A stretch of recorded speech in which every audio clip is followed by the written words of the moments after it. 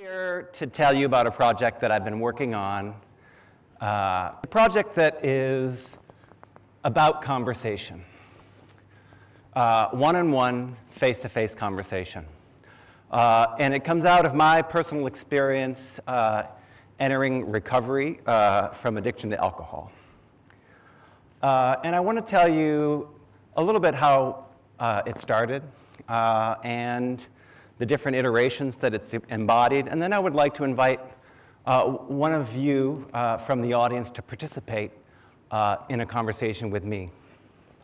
So the origins of the project came, like I said, out of my own personal experience in recovery, and before I went into recovery, the first thing I did was stop drinking alcohol, which is good, but not the best thing, because when you just stop, you don't get the help that you need.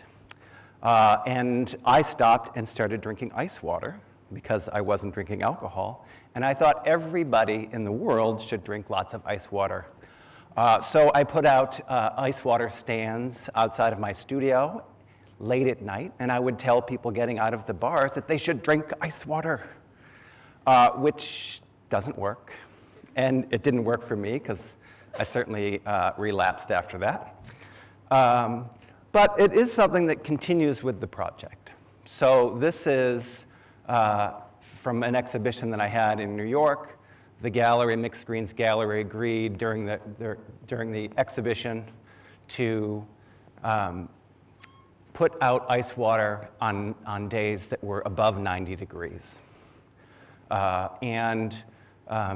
When you think about it, if you were to walk by a station like this, or as you were walking in, how many of you got water from that container? Oh, a few of you did. If you saw it on the street, would you? Probably not, right? You might if you were hot and if you were thirsty, but you don't know what's in it, right? What is that? It says water, it says free. So the basic premise of it is I set up a table and chairs, like we have here. And I invite people to join me in conversation or talk to each other in conversation. So sometimes it takes place in an art gallery, and sometimes it takes place in a barber shop. This is my barber, Tim Neville. He is, I think he moonlights as a cop or vice versa. He's a very good cop and a very good barber. You know, sometimes I'm talking to people in an art gallery and artists, and other times I'm talking to normal, everyday people. I also like to take the table and chairs and put them out on the street by the water containers. So I like to think of my work as a place where you can become an accidental participant in a conceptual art project. So this is Michelle Dempster. I think I was getting my hair cut by Tim from the previous slide, and when I came back to the table and chairs, Michelle was sitting there reading a book, waiting for a friend, not knowing that she was about to participate in a conceptual art project and become herself a conceptual artist. It's something that I've done going across the country in multiple states, in New York, in Ohio, in Iowa, in Atlanta, Georgia, basically around the country, where I'm driving around bringing my table and chairs and wares. It's something that has taken place on a 16-passenger bicycle. So this is during the bike race, I hosted with 1708 Gallery an alternative bicycle race or ride, and a number of about 16 or 17 people joined me. It was the night of this ride on the cobblestones, and we took an alternative route around Richmond. And what we did is we converted this pub bicycle into a water wagon. And has anybody here seen The Gangs of New York? Well, if you've seen The Gangs of New York, the neighborhood that The Gangs of New York takes place in is 5 Points. And in the 1860s and 1870s, the Moderation Society of New York would roll wagons filled with ice water and ask people to pledge to drink only water instead of alcohol. So that's where the term on the wagon and off the wagon comes from. Pledges to not drink alcohol do not work, just so you know. So like I said, this is a project that came out of my own personal experience in recovery. One thing I learned in recovery, so recovery doesn't mean that you no longer drink or use drugs. It means that you come to peace with where you are, and you engage in face-to-face, regular conversation with other people that share the problem that you have. So in that experience of meeting multiple people who were in similar circumstances to me, I relearned the idea and the concept of empathy.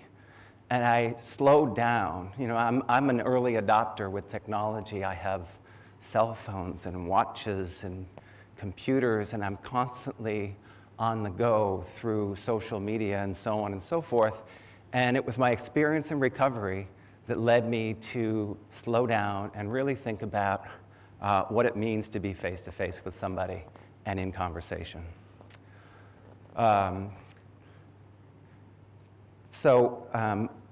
I've had a number of conversations with strangers and friends and family.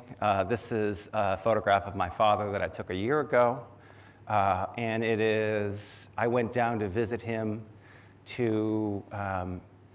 when he had some health issues. And we had a conversation with all my family about the end-of-life decisions that we would have to make in the near to immediate future.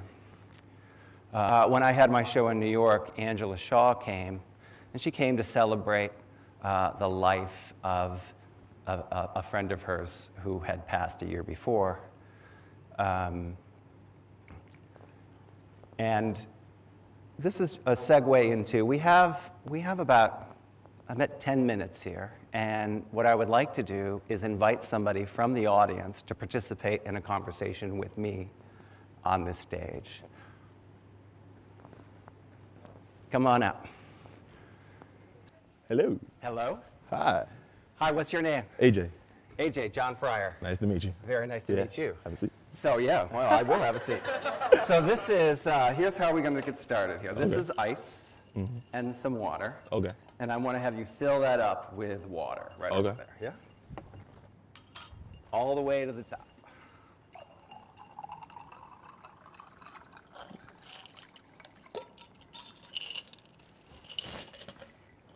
Okay. All right. So AJ. Yes, sir. What brought you here today? And not just because you were invited, but what brought you to be here now in this world and in this place? Well, for starters, to be here, my friend Gabby, I watch TED a lot, but she found out that VCU was having it, so she said, why don't we go together? I'm like, why not, you know? Great. Kind of a good experience. Great. To do this, she did the first little stand-up volunteer, so I thought I need a matcher. Great.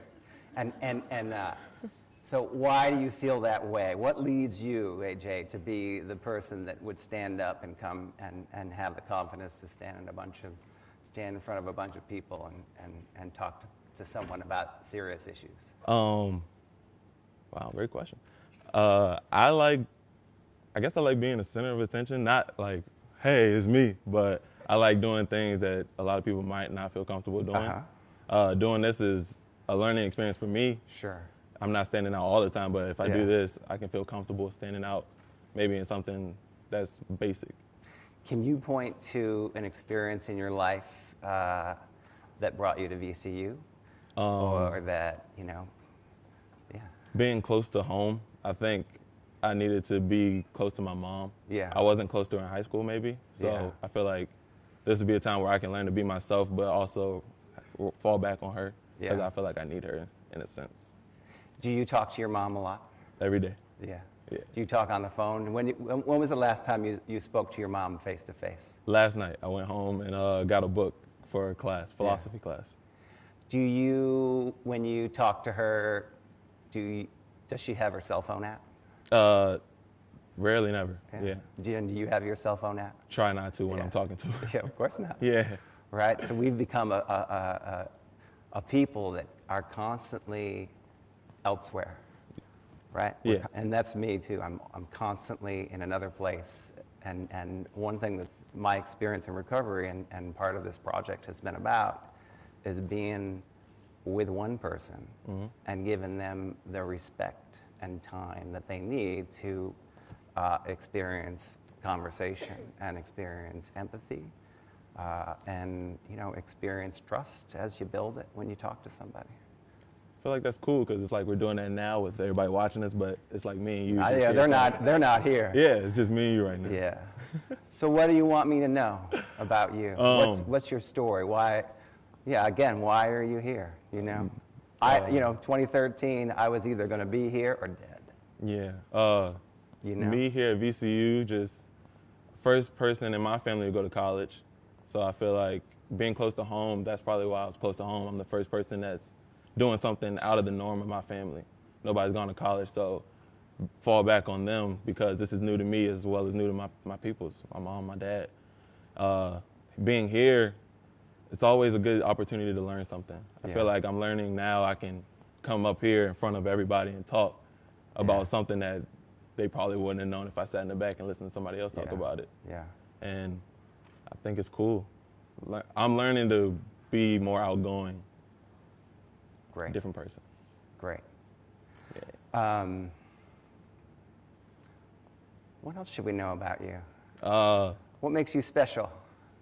What makes me special? I think I'm a character. My mom calls me a character a lot. I joke a lot. Yeah.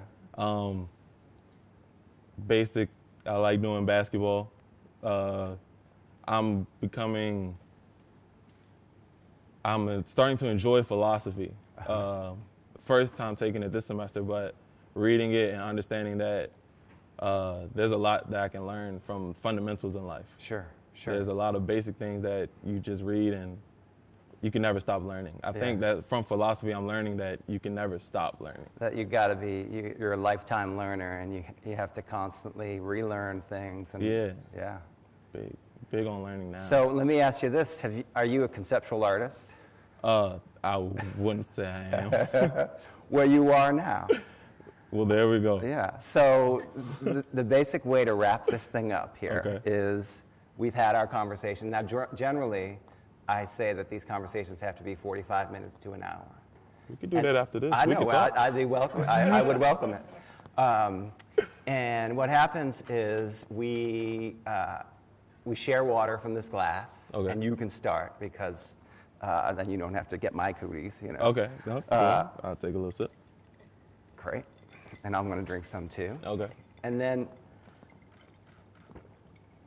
we need to put a token of this conversation in this jar. So I have manufactured these tokens that we could use, and I'm going to give you one for your time. But do you have anything on you that you think would be representative of this conversation?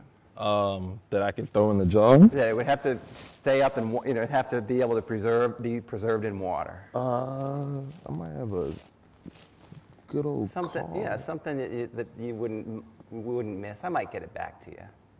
Got a gift card that's used up. Oh, who's it from? Stepdad. Yeah. Yeah, stepdad. What's his name? Shelton Brown. All right. You know what? This is this. In recovery, there are things that happen where you can't explain them. And, some people talk about God, some people talk about higher powers, and so on and so forth. I came today with this card. Look at us. Okay? This card. And I came with this card because the picture I showed of my father, he died yesterday. And he's going to be buried across this bridge in the Thousand Islands. And this is how I get across that bridge. So I've had this in my drawer, so I know I can get across that bridge for his burial. And I'm going to put this in the jar with your stepfather's card. And we're going to sign and seal this jar, and we're going to have this jar as a memory for both of us of those men. Yes, sir. So what you need to do, I'm going to get you a pen here. Okay. And we're going to sign this right here with your name.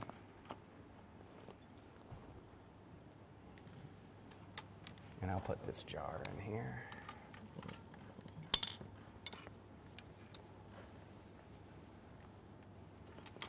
And I've already signed it. So what I'd like you to do is just fill that up all the way to the top and let it even spill out. Let the cup run over.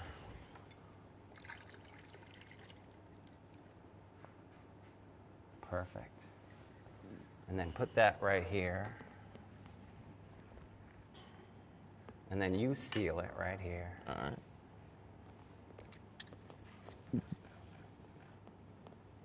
And then I'll seal it. And then this, you know what? I'm going to give this to you. So this is the challenge with something like this. All right. What is it? It's a bond between me and you for Yeah. sure. And you can turn it into a jar, you can save it, but that's your burden when you participate in conceptual art. Now, this is art or it's something else. Yeah. And it's really up to you. So well, thank you. Thank you so much for your generosity of spirit to come down and talk with us. Thank you. Thank you. Sorry about your father, I too. know, thank you.